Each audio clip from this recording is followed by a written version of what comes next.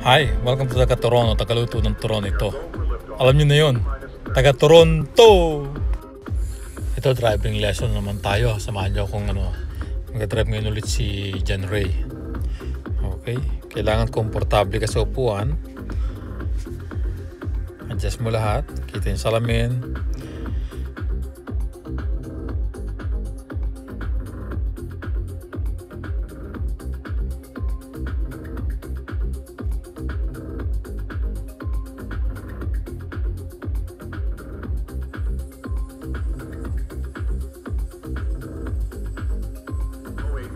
What's the surface temperature? Temperature is rising up. Temperature is rising up.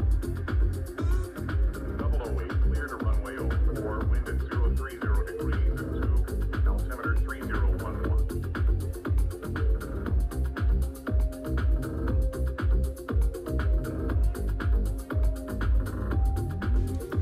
Tinuturo ko sa kanya na dapat yung distansya na nasakyan na sa harapan, yung mga ganyang kalayo.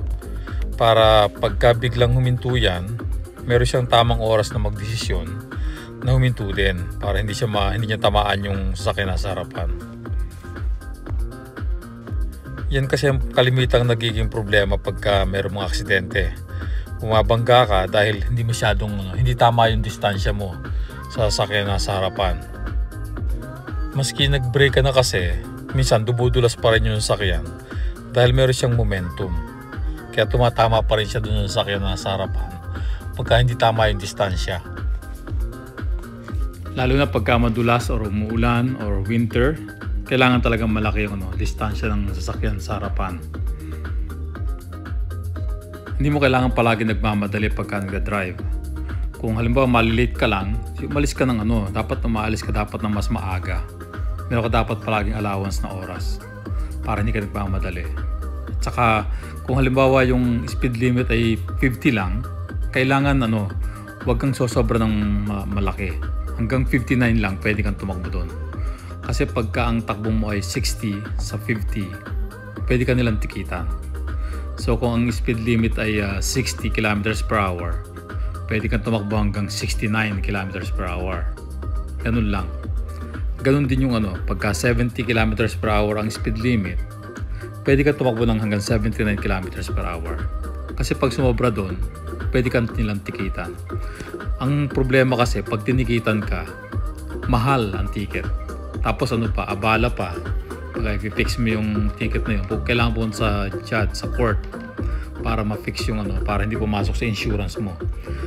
Dahil pagka meron kang demerit points, pag pumasok sa insurance mo, mahal mong babayaran ng insurance mo monthly. Kaya hanggat maaari, huwag kayong mag-overspeed. Kasi masakit sa ulo pagka meron kayong speeding ticket. At isa pa, sobrang mahal. Ngayon ay nandito tayo sa Markham. Ayan ang makikita nyo sa Markham, mga farms. Pagka winter, puno ng yelo yan. Pero pagka ganitong summer, yan, green siya. Puro green, meron mga tanim yan. Usually mga mais, ganun. Ito, golden na yung kulay niya kasi na-harvest na yung tanim niya. Ang bilis nila mag-harvest dito, isang araw lang. Kasi meron silang mga machine na ginagamit pang harvest. Tinuturuan ko si John Ray na mag-drive ng malayo, ganito, para kailangan komportable siya at saka confident siyang pag-drive ng ganyan. Yung maintain yung speed, yan. Kailangan siyang kailangan confidence siya sa pag-drive. Ang ganda ng ang ganda ng landscape, Pero pagka winter, puro puti lang yan, puro yelo.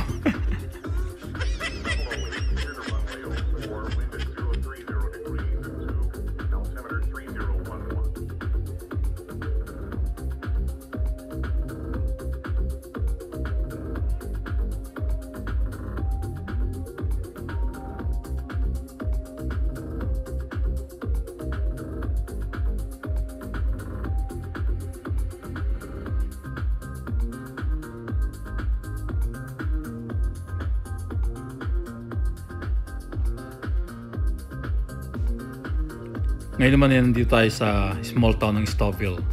Itong Stouffville ay north ng Markham, bali approximately mga 50 kilometers away from Toronto.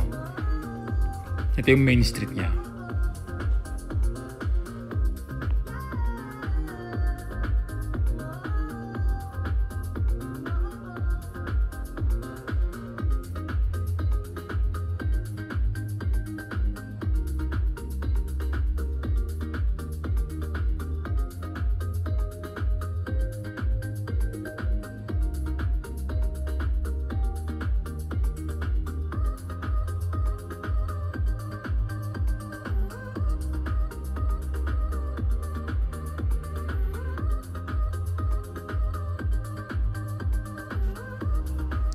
Sa ngayon, nandito pa rin tayo sa Stouffville, pero nandito tayo ngayon sa 9th line. Ang pangalan ng street na ito ay 9th line. Papunta tayong southbound ng 9th line patungong Markham.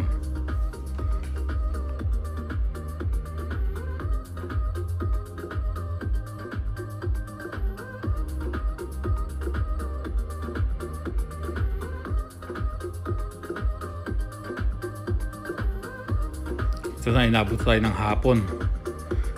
Pansin ko na yung sunset. Nakikita ko na yung magandang sunset.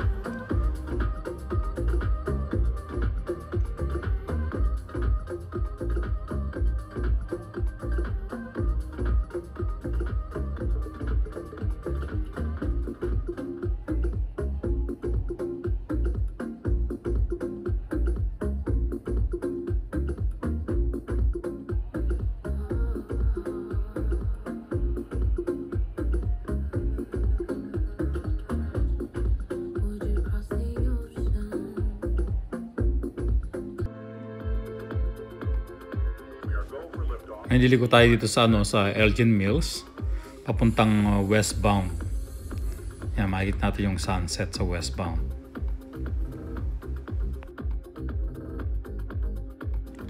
Itong lugar na to, nasakop na to ng Markham.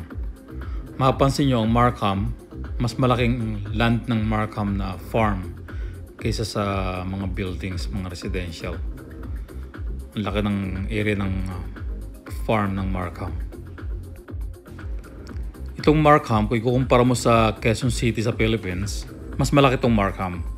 Ang total area ng Quezon City sa Philippines, 161 square kilometers. Samantalang itong Markham, meron itong 212 square kilometers. Ganun kalaki ang Markham. Kaya mapapansin nyo yung mga field niya, yung lalapad. Sa ngayon, ang population ng Quezon City sa Philippines, approximately mga 3 million siya. Kaya kahit saan ka pumunta, ang daming tao. Samantalang dito sa Markham, ang population ng tao dito ay 359,884. Kaya talagang malaki ang diferensya ng population ng Markham kumpara sa Quezon City.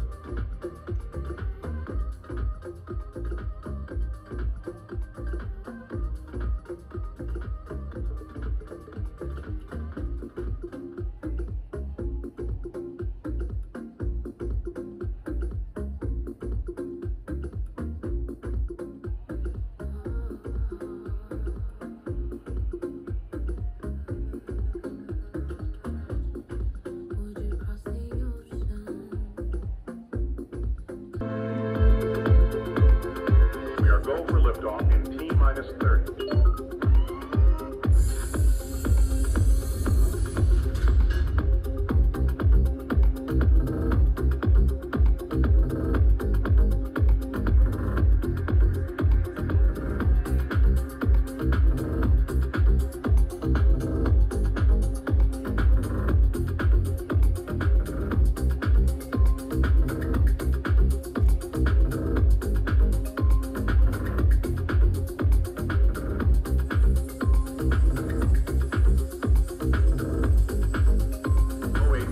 What's the surface temperature? Temperature is rising up. Temperature is rising up. 008, clear to runway 04, wind at 030 degrees at 2, altimeter 3011.